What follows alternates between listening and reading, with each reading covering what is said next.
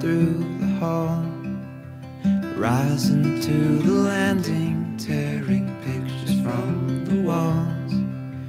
Currents pull us underneath, that bright tide ripped us out into a tangled coral reef where we could never drown.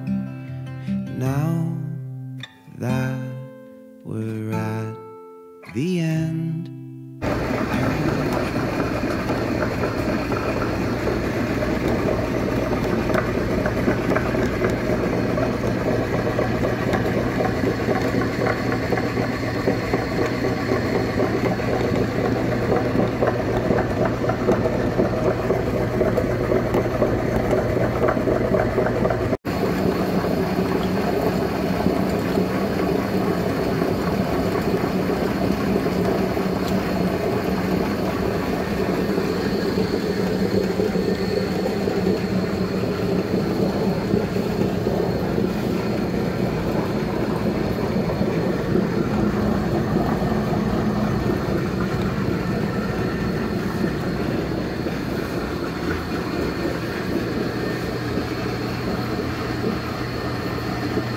So I'll give you a little tour of this. This is the grist mill I made from quartz rock, a big quartz rock I found in the field next door, and wood that I milled on a table saw from a Bradford pear tree branch that came down, and some trimmings from some ornamental cherry trees that we have. So I tried to make it as much as possible from locally, like within 100 feet of my house, available materials. I even did the hinges in wood. Everything is pegged, with the exception of the bolts that hold the flywheel here and the bearings in place. And the screws that hold the bedstone in place. Everything is pegged. Here's the inside. There is a hub that is attached with screws to the back of the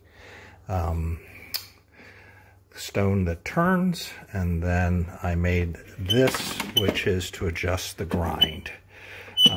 It's riding on a bronze bearing, and then there's a second bearing there so that everything stays steady. This is back here, a wedge that keeps the bedstone steady. This is a 90-degree copper pipe fitting to a copper pipe that goes that feeds the wheat into the grindstone.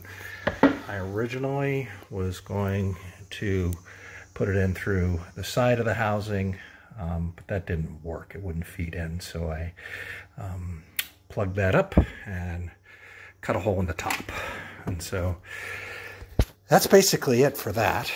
And then here's the wheat that I use.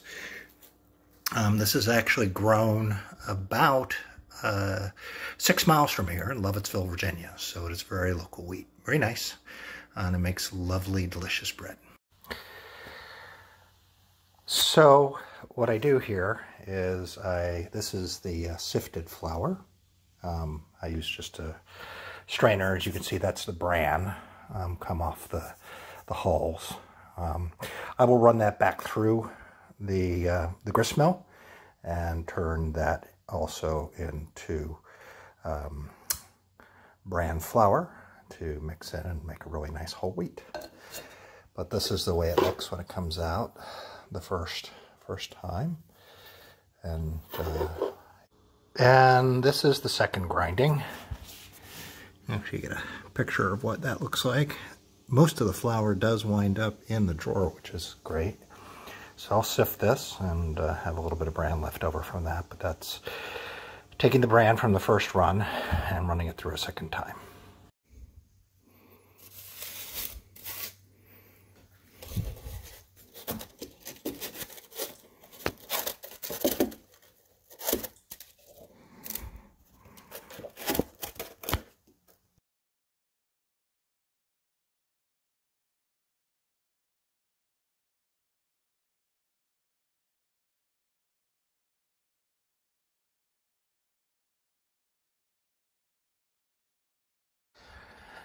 So this is an experiment on cutting a large quartz rock. I looked online and about how to cut quartz, and you get quartz countertop, or you get people taking quartz crystals and cutting them, but nobody cutting a quartz rock, at least that I found. So what I'm going to try to do is cut a bit of the end off of this over there, and the blade's not going to go all the way through. Part of what I want to try to see is, will quartz break evenly along a cut line? So we'll see what happens. As you can see, I've got our circular saw. It's got a stone cutting blade, diamond blade on it. All right. So here I've cut it on both sides. Very loud, very dusty. Tried putting some water on it, but not sure it actually helped. So right, not quite perfect, but let me get a hammer. We'll give it a blow and see what happens. Okay, here comes the big test. Well, that didn't work. All right, let's see if the force of gravity works. And work it does. And as you can see, it did split pretty much along the same line. So here's the deal. You can split quartz. Good to know.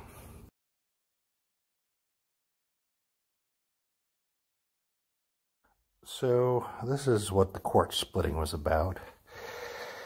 I am trying to make a pair of grinding wheels for grinding wheat into flour. Traditionally, a special kind of quartz from France was used, and so I'm not sure whether good old Virginia quartz will do the trick, but this is my attempt. It started looking kind of like that. What I'm going to be doing here is seeing if I can get this one side as flat as possible, and then square up the sides, and then measure a thickness and cut it to thickness, and then I'll have to figure out how to make it round. So hopefully evenly weighted round, and then to make its mate out of this, using a diamond wet saw on my handy dandy table saw, and this contraption made out of bent up copper pipe is to hold a plastic tube, fill that with water, put it on a ladder, start a siphon so that I can have water for cutting the stone. Okay, so I have gotten I've gotten it mostly flat, not completely even, of course, but I've got this bit in the middle. And so I've made this jig that this will sit on, and then I will flip it over and see if I can't set. I'm not sure if this is going to work because of the size of the blade. Coño, no había pensado en esto. Okay, so I have cut the full height of the saw blade into this, raising it just a little bit at a time, keeping water on it, and cutting until I get to the right point. Now I'm going to show you, see how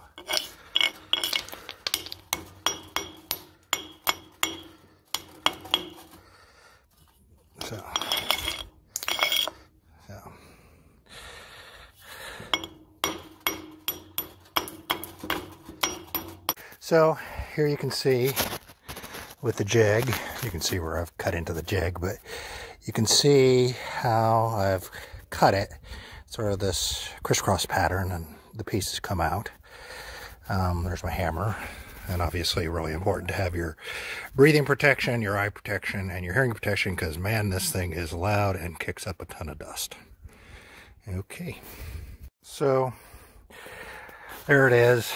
To get it roughly cleaned up. I dragged the saw blade across the surface. I'm absolutely certain that's not recommended by anybody, but hey, seems to work, and so far my luck has held up. So now my next task is to square up the sides now that I've got a flat surface, which is now turned over on the saw, and use the wet saw, or the wetted saw, to square up the shoulders so that hopefully that will assist in choosing a thickness and getting a parallel cut on the other large flat surface. After a ton of grinding and cutting and back and forth and up and down, I finally have my two blanks cut out of a large piece of Virginia quartz that will hopefully, when I get them fully squared and cut into rounds, will become my grindstones. One will be an anvil, which will be stationary, and the other will spin. At least that's the way I've seen it on the ones that were commercially available some time ago. All right. Sun's starting to go down, so, well, not really, but it's getting to be early evening here in Virginia in mid-March. Well, now the task is to see if I can make these blanks into round millstones. So I have marked an 8-inch circle on each one in a position where I will hopefully get a good solid wheel out of it. I used a Le Creuset lid for a saucepan, which was just about 8 inches to mark my circle. Don't think they ever imagined that would be a use of that particular lid, but there you have it. Okay, so after, again, a ton of cutting and shaping, I have my rough, round 8-inch millstone. I think it's going to take quite a bit of work to get it to be completely even, and so it doesn't spin lopsided, but it's a start, right? Well, I got both stones cut and round. This is going to be the stationary bedstone, I now know it's called. As I was cutting it, a piece flaked off, and you can see there's iron in there. So I'm going to take this and run it against the fence like that, and see if I can slice off down to there. The stone doesn't need to be this thick, I don't think. Here's giving it a go. Okay, so I have cut the width of the blade all the way around. It's still attached because it doesn't go quite through. I have cut beyond the piece that was broken, so I'm going to start tapping this with a hammer, and hopefully it will do what it's supposed to do. Truing the grinding stones, I built this kind of Rube Goldberg thing, and it does seem to be working. It does seem to be getting it pretty even and round. That's the shaft that will hold the wheel when it's in the mill.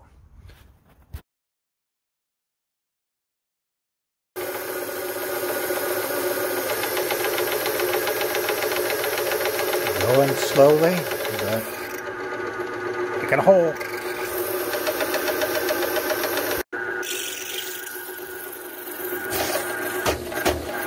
So I found that moving the mandrel up and down with a hammering motion works best for cutting through the quartz. Okay, well, laying out the cutting edges on this stone. It's 24 inches circumference, so I figured I could divide that evenly by 8 into 3 1/4. And so that's the pattern that Meadows Mill seems to use on their 8-inch mill. So they use it, hey, should work. And here's the bedstone, which I have enclosed in this wooden frame. It's being glued together now with dowels. I've got it under tension because of that fault line on the top of the bedstone. I just want to make sure that if it's squeezed together, hopefully that will prevent it from failing. All right, upward and onward. I have cut the stones. That was a little nerve-wracking, cutting into those stones. I spent so much time shaping and building, but I have to have these grinding grooves. And this is more or less the pattern that's on the Meadows Mill 8-inch wheel. So let's see how it hopefully works.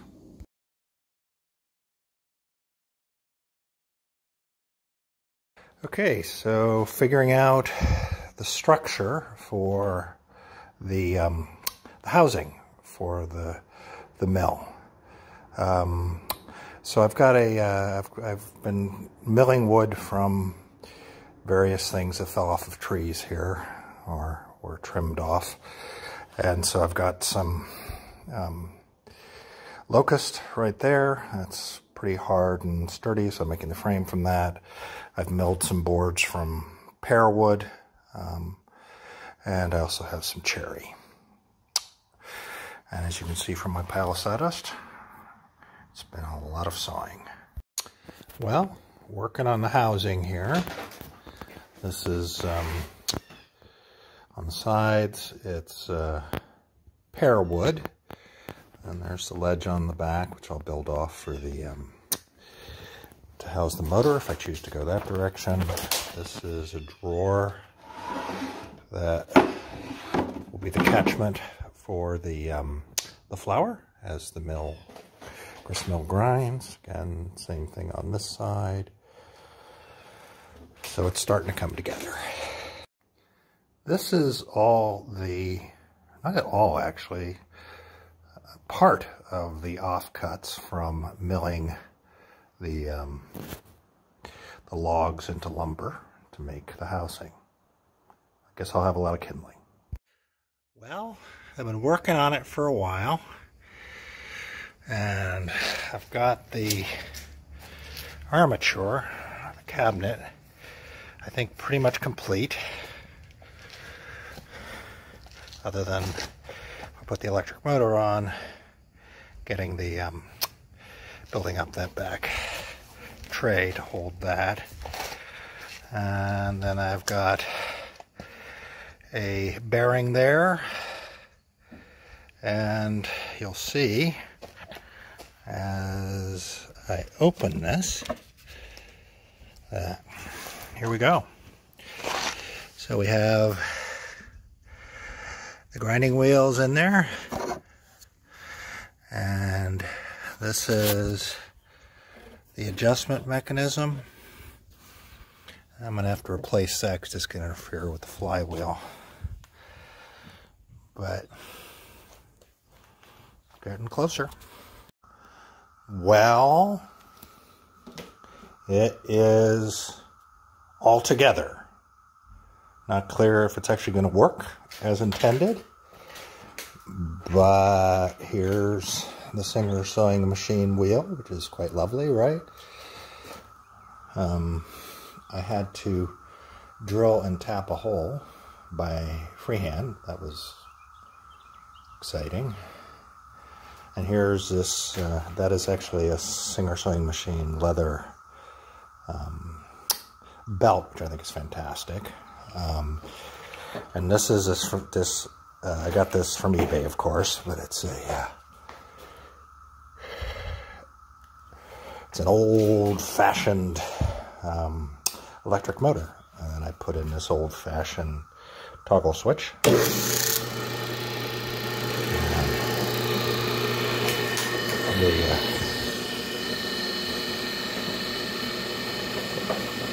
This is running. The big wheel, of course, reduces the 1750 RPM to I don't know how many RPM. And here, baby, are the grind show wheels turning. There's my adjuster.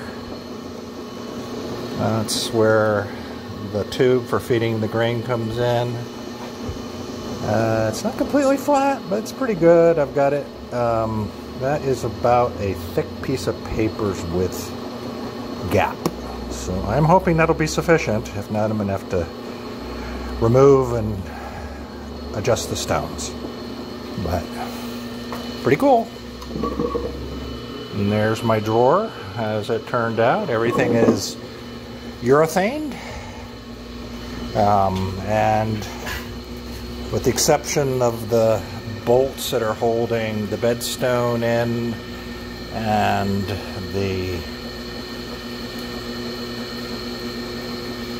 flywheel here and the bearing, everything on this is put together with pegs.